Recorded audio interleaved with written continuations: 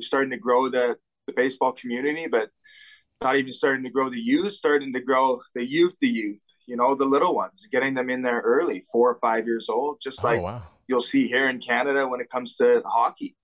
I mean, the reason we're so successful in that game is these kids they're taking it seriously at 5, 6 years old, getting that functional development early. Their coordination is through the roof by the time they're 7, 8.